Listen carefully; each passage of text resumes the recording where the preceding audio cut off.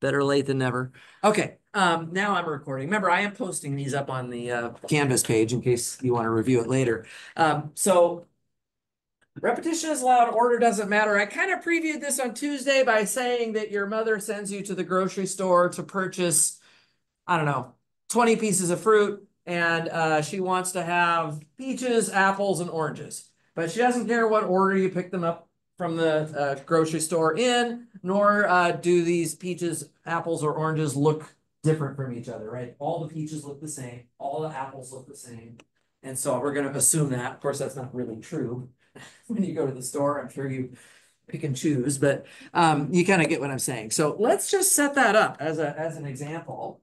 And then we'll talk about how to do a counting problem this time, okay? Because we haven't really seen these yet.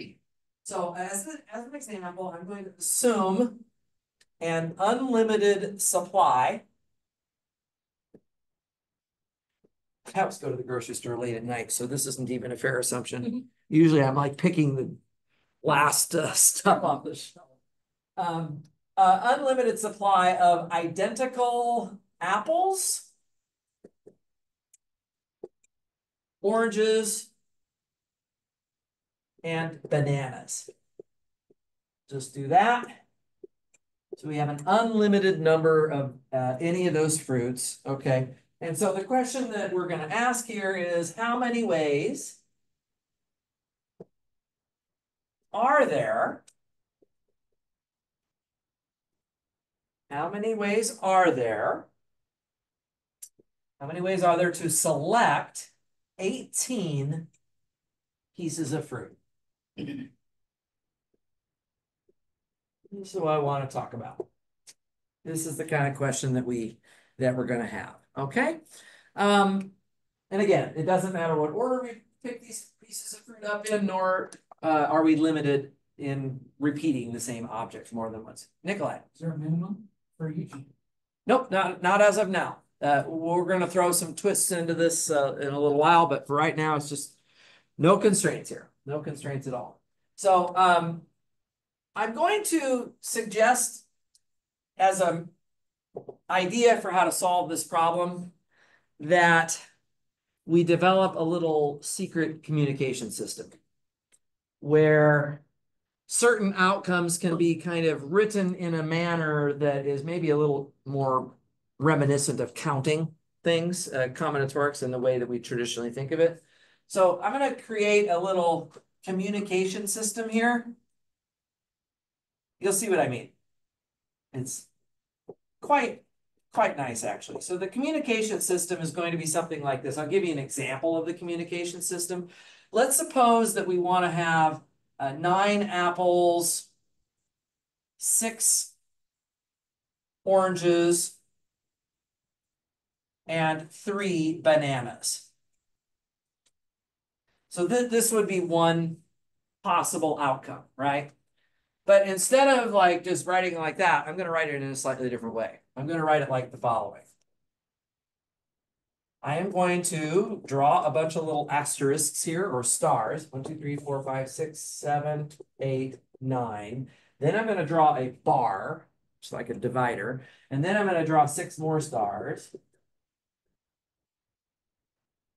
And then I'm going to draw another bar. And then I'm going to draw 3 more stars. And if your mom sends you to the store to purchase these numbers of apples, oranges, and bananas, right? As long as you've communicated with her ahead of time that you're going to put apples kind of into a bin first, and then the oranges into a bin after that, and then the bananas into the third bin, then if your mother handed you this little scrap of paper with this on it, right? That basically communicates how you're supposed to go to the store and buy the fruit, right? 9 apples, 6 oranges, and 3 bananas. Okay, just as another example, suppose that it was 0 apples, 1 orange, and 17 bananas. That would be another acceptable arrangement. And so for something like that, you know, we could try to write down a corresponding sequence of, this is called kind of stars and bars sequence here. Stars and bars. It's just a sequence of stars and bars. So when we're thinking about combinations of multisets, right? When we're thinking about repetition allowed, order doesn't matter. I want us thinking about this stars and bars approach, right? So I bet that you can figure out how to write down what this is supposed to look like. We have no apples, so there's no stars in the beginning. We're going to go right to a bar. Then we have one orange, so there would be one star for that, and then we right away go to another bar. And then we would have 17 of these stars, if I have the energy to do it. 1, 2, 3, 4, 5, 6, 7, 8, 9, 10, 11, 12, 13, 14, 15, 16, and 17. It might look like that, right? So that would be the way it would look if you were going to get no apples, 1 orange, and 17 bananas. So the idea is that, you know, instead of kind of having to think about the physical problem in such a direct way, we can translate this problem into sequences of stars and bars. And what you notice here, of course, is that we always will have 18 stars total. The stars are representing the pieces of fruit. And we will always have 2 bars, and that's because there are 3 types of objects, and I need 2 bars to separate the bins. So you're creating 3 bins by using 2 bars. That's kind of what's going on, right? So the number of bars is always going to be sort of 1 less than the number of types of objects that you're choosing in the number of types of objects that are in the multi-set, right? The number of different types of objects. So yeah, so let me just say that maybe as a remark here, and then we'll actually finish solving this problem, right? That each selection of fruit is in a correspondence. I'm going to draw like this arrow to show that there's a correspondence between each selection of fruit and a sequence of stars and bars. In this case, there would be 18 of these stars and there would be 2 bars. Okay. And so then the question is, well, what's the answer to this problem now? We're really counting how many of these sort of secret codes could we write down. Every one of them has 20 stars and I'm sorry, 18 stars and 2 bars. 18 stars and 2 bars, right? So does anybody have a thought what that's going to be? How many of these sequences would we have? Yeah, go ahead, Julie. Since we have both sequences in the bar, we have 20 things, Mhm. and we can place either the 18 stars or the 2 bars. So The 22, 18. there we go. So guys, a total of 20 positions in this string, right? There's a total of 20 positions, and we can think of choosing 2 of them to put the bars. Or we can think of choosing 18 of them to put the stars. This is the same thing, right? Once you've chosen where you're putting the stars, then the remaining spaces must be put with bars and vice versa. So let's write that down, right? So the number of such sequences is, I'm going to start by writing it in a really informal way, which is it's all of the stars plus bars. So you take however many total of those objects that you're supposed to have, and you're going to put bars down here. You're going to choose the bars. So this is a combination. I'm happy that it's a combination since that's the title of the section. It's about combinations. But of course, if you prefer, as Julie pointed out, it's also okay to instead choose the stars. It's also okay to choose the stars. And there might be some situations where where one of these is a better way to think about it, because You might have some constraints. We don't have any constraints right now, but you might have some constraints later where the number of stars is continually changing, right? In which case the number on the bottom here is like not constant, but maybe you always have 2 bars, right? So then I tend to like to use the bars on the bottom, but it works either way. Okay, so just to maybe make this slightly more notationally rigorous for a math class, let me give some notation here. Let's let little r be equal to the number of stars. This is really just the number of objects that we are choosing right now, 18 pieces of fruit. And then I'm going to let k be the number of types of objects. So in this case, we have 3 types of objects, which are the apples, oranges, and bananas. So just to be really clear here, the number of bars is actually k minus 1. Right? Because, like here, we only have 2 bars, even though there were 3 types of fruit. So you subtract 1 from that. And so in this case, what we could say then, let's actually state this now as a theorem, and then we'll finish the problem. Theorem 2.5.1 is just the theorem about how many ways there are to do problems like this. So let's let S be a multiset, right, with k types of objects. So k is just how many types of objects that we have. We're going to call that k. Each in infinite supply.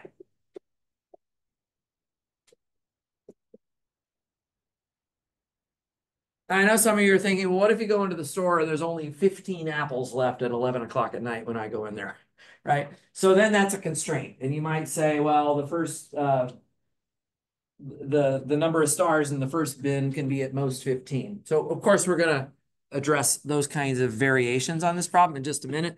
But for right now, let's just assume we have as many of these objects as we want. Okay, then the number of R combinations. So we're choosing R of the objects in total. So this is an R combination. The number of R combinations of S is, okay, so I'm basically just going to write down what I wrote in informal words over here. Stars plus bars, so that's just going to be R plus K minus 1, and I'm going to choose K minus 1 bars, or I could just as well take R plus K minus 1 and choose R, right? They're the same number. Either one of those will be the same value. And so that is our theorem. So in the example above, the answer would just be 18 plus 2, choose 2. 20, choose 2. That's the number of ways that you could pick up 18 pieces of fruit among an unlimited supply of apples, oranges, and bananas. Okay. Are there any questions so far? Yeah, Julie. When I was doing the practice problems, like the one with the 10 to the power 6 with the teachers and students. Yeah. I originally thought it was kind of like this, where we had 10 sections of teachers, and then we were making the students in like different categories. Okay. Why wouldn't that work? So you make a bin for each professor, Yeah. and then you're like putting. So the reason that's not, I mean, maybe there's a way to make it work, but the problem in my mind is that the objects that, you'd be putting stars into these bins, but the stars have to all be identical, right? So Okay. all the apples look the same, all the oranges look the same, and so on. But here we have 6 different looking people being assigned into 10 faculty advisors. So that would be the issue with that. Yeah, you'd have to like solve it this way. Imagine it's 6 identical twins that being advised by 10, you have 10 faculty advisors. And you got 6 identical twins, so they all look the same. And then you could like put them into these bins, and then you'd have to like take out the order. But taking out the order would be on a case-by-case basis. And that I don't think it would be easy Yeah. to just like take the order off of that kind of a problem. Okay. So it's a good thought though, yeah. Okay, yeah, so that's kind of a basic version of the problem. Now, what I'd like to do is discuss how we can handle variations of this problem. What if your mom said that she wants at least 3 oranges and at least 4 bananas? So you're gonna buy these pieces of fruit, but she's got like these, like somebody was asking earlier about minimum requirements. This would be an example of a constraint that is expressed as a minimum requirement. So here we go. How many ways to buy 18 pieces of fruit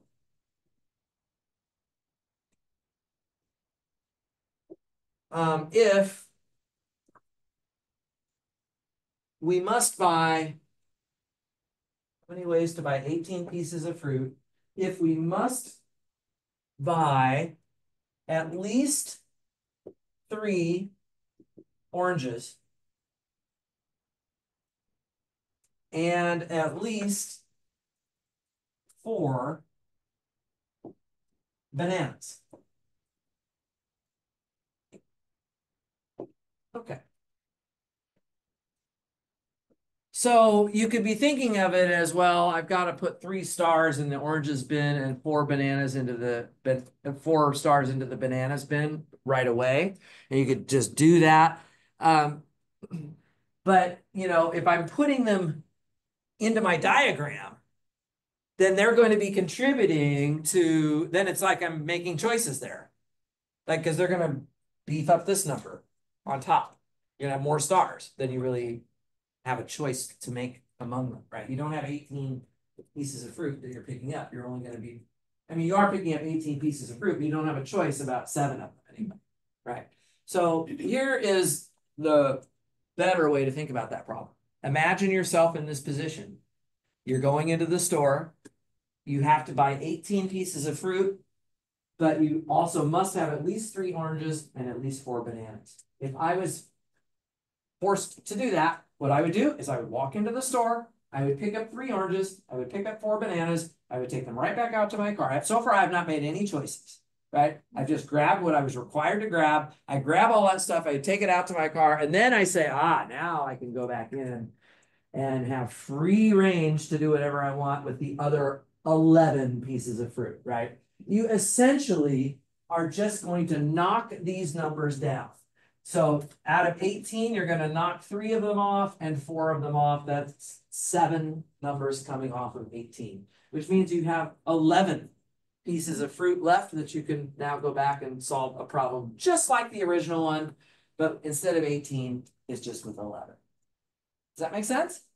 So you're not making any choices in the first place about the oranges or the bananas. You're just going to take those out to the car before you get anywhere, and then go back in, and that's when your choices start, is after you go back in. So let's write that down and see if it makes sense once we've written it down, and then I'll take questions, of course. So after meeting the requirements on oranges and bananas, so after meeting the requirements on oranges and bananas, we take care of that first. We need 11 more fruits. And this time now with no constraints, no additional constraints. So with no constraints. Guys, we're not putting anything in order. The 3 oranges that you purchased initially and then went out to your car with, right? By the time you get home, you will not be able to tell those 3 oranges apart from any additional oranges that you might now purchase in the remaining 11 fruits. Okay, so we're not keeping track of that. If we tried to keep track of that, we get a bigger answer, right? So we don't want to do that. So this is it. This is just a new problem with 11 stars and still the 2 bars, just like before. So the answer here, the answer this time is going to be 11 stars plus 2 bars, choose 2, or again, we could also do it as, well, so sorry, this is 13, choose 2. We could also do that as 11 plus 2, choose 11. Okay, so you have 13 spaces, and you're going to fill those with stars and bars. So Okay. the final answer is 13, choose 2? Yeah. That's it. That's it. So we don't have to make any choices on the meeting the requirements part. We literally just can get away with without considering that. Really not coming off too easy. Okay, I'm not gonna worry about the rest of that right now. Let me see the natural next question is, well, what if you're supposed to take at most a certain number of fruits, right? So the at least condition is easy to solve. We just, we just knock off some of the stars. You see that that's what we did? Right, so this is 11, so it's really clear that's 18 minus 7, right? We've subtracted the 7 oranges and bananas that we were required to take. But let's do another example now where it's a slightly different kind of constraint. How many ways? Oops. How many ways to buy 18 pieces of fruit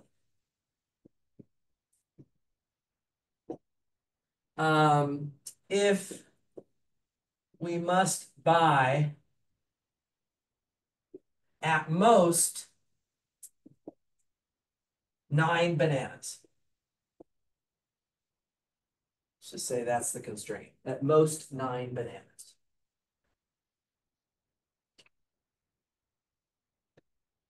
So everybody needs to be carefully reading these words. The example we just finished was at least a certain number of some of the fruit. Now I'm doing the opposite problem. At most, of course, we could also have them combined together. It could be at least 6 apples, but at most 9 bananas. So let's just start with just treating this as an individual problem on its own. I'm wondering if anybody has a idea how we would maybe think about this one. Fernando, hold on a second. Anybody else have an idea?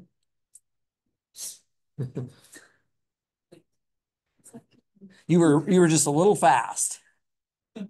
You're okay. Yes, Maria. And then take the one and choose everything else, and then try 8, and then 7, and then 6. So you could add cases. You could do a bunch of cases where one case you specifically do take 9 bananas, and then no more bananas. So if that was the case, if this said exactly 9 bananas, right? What I would do is I would go out, get the 9 bananas, take them to the car, then I'd go back in. But when I go back in, I only want oranges and apples. So I would actually at this point only have 1 bar, because I would be done with the bananas, right? And so we could do a stars and bars for that, and then we could do another stars and bars with 8 bananas and 7 and so on. So that would work, but that is going to take a while. Maddie.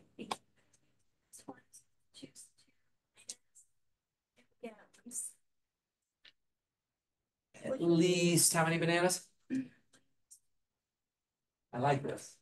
Take the total, right? That was the answer to the original problem, right? This is the total with no constraints. Just buy at least 18 pieces of fruit. And let's subtract violations. What would be a violation here? 10 or more bananas, right? In other words, how many ways are there to buy 18 pieces of fruit if we buy at least 10 bananas? And to handle the at least business, we already kind of learned how to do that. That's easy. We just wipe off some stars, right? So we would wipe off 10 stars, I think, right? Yeah. So that would knock the total number down to 20. And see, we still have 2 bars. This is why I like to put the bars down here.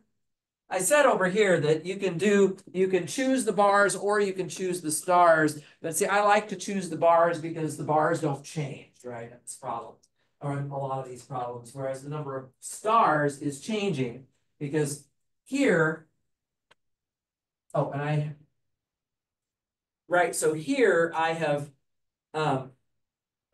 only 8 more pieces of fruit to buy. So there's only 8 stars here, whereas there were originally 18. There's still 2 bars, so that's why this goes up to 10. But this is violations that we're subtracting here, which would be at least 10 bananas. Does that make some sense? Yeah.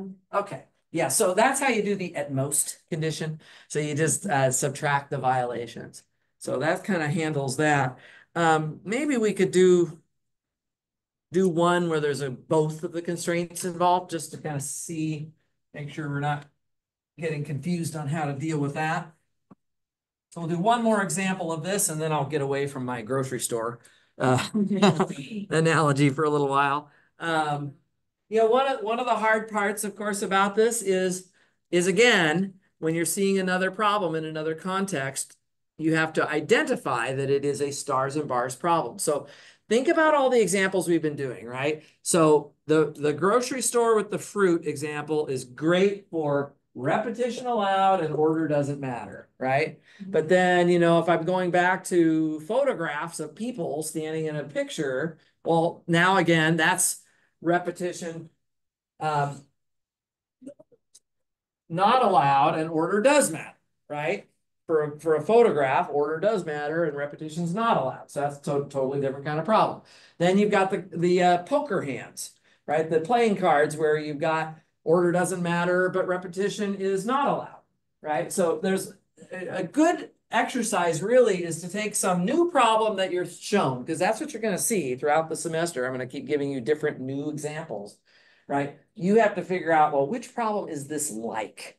Like, what does it remind me of? So, you know, should I be using stars and bars, or should this be some kind of like a permutation, or what is it, right? So that's maybe part of what the challenge is here.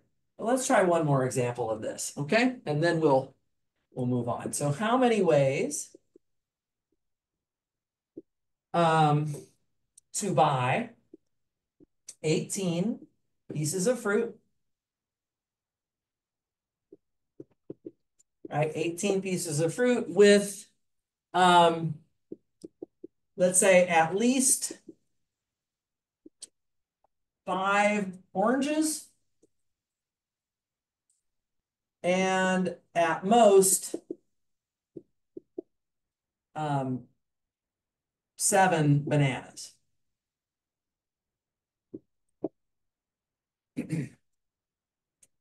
So now I've got at least and at most mixed into the same example. So we can practice all of it at once, right? That's what I'm hoping we could do here. So let's try it. Any thoughts on how I might start this thing off? By buying the 5 oranges. I would take care of that part of it first, right? The 5 oranges, that's 5 stars that you're just going to immediately wipe off from the total. So instead of having 18 pieces of fruit to buy, it's only 13 pieces of fruit to buy. So we're going to have 13 plus 2, choose 2. This is, you know, at least 5 oranges. So that means that we now have only 13 stars and still 2 bars. I'll just write the bars and stars with symbols there to show that. Okay, so that would be how many ways there are. That's 15, choose 2. That's how many ways there are to buy 18 pieces of fruit that have at least 5 oranges. Now from those, I want to subtract out the arrangements that have at least 8 bananas, right? Yeah. Now, keep in mind though, we're not subtracting out from the total unrestricted problem, right? Notice I'm subtracting out from something that's already been cut down. So here I'm going to be thinking about subtracting a situation where I've already gotten rid of 5 of the stars. I'm only looking at 13 stars. And now I'm saying I'm going to have at least 8 bananas, right? So out of those 13 stars, I now take 8 more of them away. That leaves me with only 5 stars left. Still have 2 bars. And so I add the bars in this and the choosing the bars here. So this is at least 5 oranges and at least 8 bananas. It's very important that, we're subtracting, since we're subtracting from this already reduced number, we don't want to go back and allow there to be fewer than 5 oranges. We don't want to subtract from the unconstrained product at all. So this just gives us an answer then, right? 15 choose 2 minus 7 choose 2. That look okay? That would be it. So we can combine these conditions together pretty easily as well. Okay. Let's try a couple more examples, and then I think by next week we're going to, by the way, once we're done with this chapter, we're going to jump to chapter 5 and start talking about combinatorial identities, which includes things like Pascal's triangle and the binomial theorem, stuff like that, that in large part does involve these combinations again, but they tend to be slightly more mathematical and less, real world problem oriented. So I think we're just about ready for that. But let me give you just another example of a type of problem where stars and bars would show up. Okay, this is kind of an interesting one as well. So here's a totally different example. Now we'll get away from the grocery store and try something different. Let's consider the equation. So I'm going to make an equation now this time. And this is going to be x1 plus x2 plus x3 plus x4 plus x5 plus x6 equals 17. And what I am going to ask you here is how many solutions, and the solutions I'm referring to, the x's, x1, x2, x3, x4, x5, and x6. So these are 6 tuples of numbers, but we are going to be kind of picky here. How many solutions, x1 through x6, with xi, an element of, let's just say, the non-negative integers. So this is why it's in a combinatorics class and not, well, if we weren't just asking for integer solutions here, then this wouldn't be a combinatorics problem at all. It's not really discrete at all. So so I would like to find solutions here that involve whole numbers. No fractions, no irrational numbers, no negative numbers, just values that are at least 0. So, one example of a solution would be, so just to sort of visualize what's going on, we could have, 1 and then 2 and then 6 and then 4 and then 1 and then 3. And that would be one way to do this. So you add up these numbers. I hope I did it right. I think I did. Right. So one solution would just be 1, 2, 6, 4, 1, 3. That's one answer to the problem. Okay. But I'm kind of wondering if there would be a way to use what we've just been learning to think about how many solutions we could have here. Yeah, go ahead. So we have 17 stars. Uh-huh. And then we're distributing them into each of the boxes. Which are representing the variables. Yeah, I like that. So we have like an x1 box, right? Separated from an x2 box, separated from an x3 box, and so on. We use these bars to divide the boxes up. And notice again that we have one less bar than we do terms of the of the equation on the left, because there's 6 variables and we're gonna just distribute them into these places. So, yeah, so this solution that I just drew on the board would look like this. You have 1 star in the X1 box, 2 stars are going here in the X2 box, then there would be 6 of them here, right? And then the next box would have 4 of them. And the 5th box would just have 1, and then the next box would just have 3 of them. So that would be a visualization of one of our solutions, right? And so the answer to this problem, very simple. It's just 17 stars, adding to that 5 bars, and we're going to choose the bars. So 22 choose 5, right? That's the total number of ways of doing that. Pretty neat. So that's another place that you can do applications. Another thing you can do, of course, you could ask how many solutions are there where X1 is at least 3. That's just saying, oh, I have to have at least 3 apples. So you just take out the 3 from the 17, right? You just imagine that you've already put 3 of the 17 stars in the first bin, and you go in and you start over, right? And you just do it that way. So you can handle these at least and at most problems with this kind of a question in the same way as what we had just discussed. That's kind of the stars and bars story. I will leave it to you to start thinking about some problems about that. That'll be for next week. But this is kind of where we're going to leave it off for today. Start chapter 5 next week already. During week 4 already. We're at chapter 5. I'm doing more than 1 chapter a week. All right. Have a great weekend, everybody. Stop by my office hours if you'd like to. I'll be around.